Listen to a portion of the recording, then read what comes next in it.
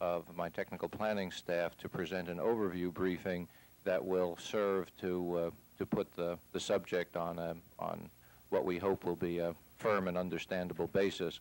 And after that, then we'll take up the 3 items you've indicated. Mr. Chairman, Commissioners, we've already given you paper copies of the view graphs that we'll be using.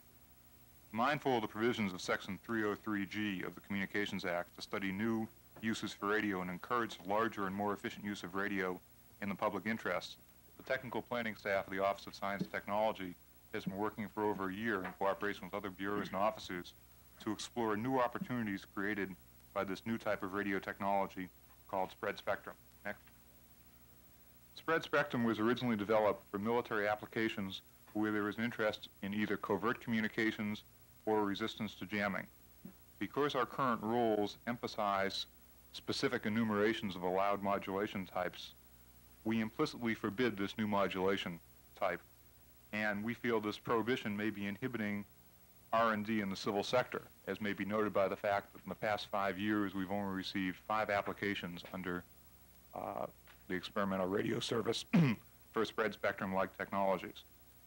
Spread spectrum systems basically work by combining an information signal with a much wider bandwidth noise-like signal and transmitting the combination. At the receiver, we must have an exact copy of the noise-like signal, and given this exact copy, we're able to combine it with the transmitted signal to derive the original information that we desire to send. We use one block diagram in trying to explain this briefly. At the transmitter at the left, we have an information signal which is coming in. Below it, we generate a wideband signal, and we have a duplicate wideband signal generator at the receiver, which generates a replica. After doing this mixing at the transmitter, we then change the frequency up to some convenient authorized center frequency for transmission over the antenna. At the receiver, we receive it, translate it down to a convenient intermediate frequency for processing, mix it with the wideband replica, again an exact copy of what was used at the transmitter, deriving the information signal. There are 2 basic methodologies we're using for doing this. Next view graph. The first, which we'll deal with, is called frequency hopping. This effectively works by changing the transmitter frequency several times a second and simultaneously changing the frequency at the receiver in exact synchronism. With this technique, one can cover a very wide bandwidth, have tight control on the actual frequency which is used, and can even miss selected frequencies in a block of frequencies. With this type of system, adjacent users in the same area only interfere with each other when they instantaneously use the same frequency and do not interfere with each other at other times.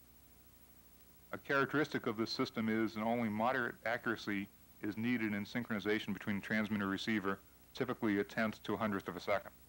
Next.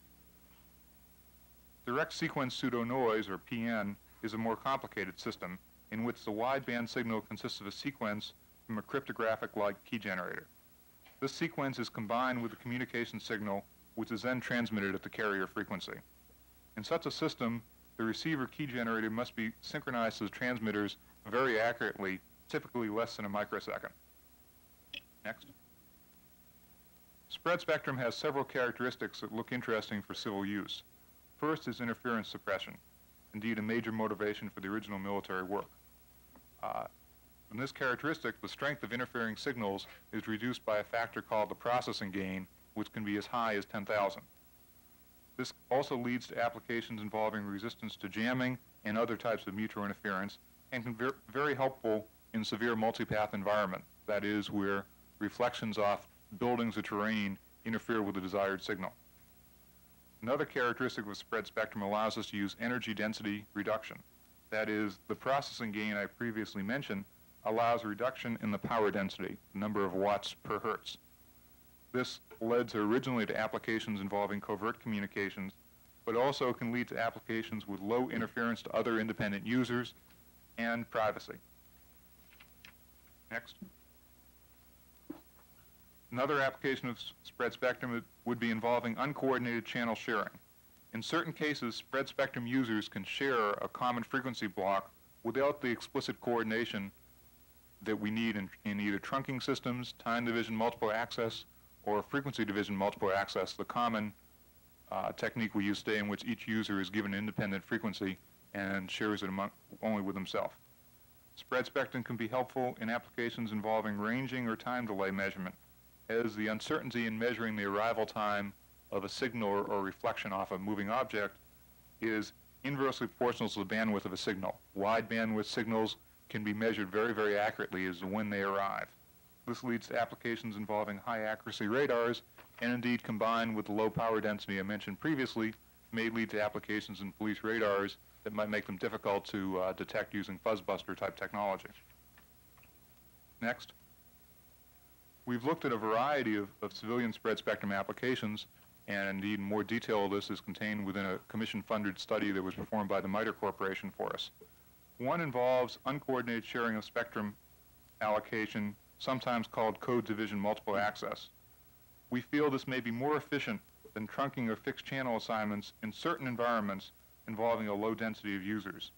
It would not require any explicit coordination among the users and has the interesting characteristic that the quality of service degrades gradually as number of instantaneous users increases.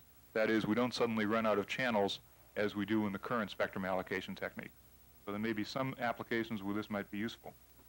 Spread spectrum could also result in the creation of a very large number of apparent channels as opposed to physical channels. This number could be much greater than the underlying physical channels that we allocated and might be used, for example, in new citizens band allocation to restore it to its originally intended use.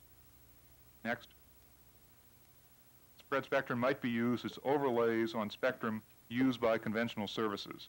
The low power density aspect of spread spectrum would allow us to have it share the same spectrum in cases of short-range communications.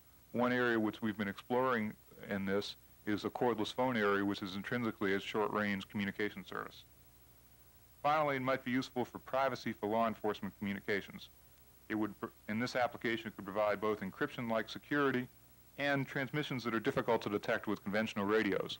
We note that federal law enforcement agencies are already allowed, under IRAC authorization, this type of technology, although non-federal law enforcement agencies are implicitly forbidden.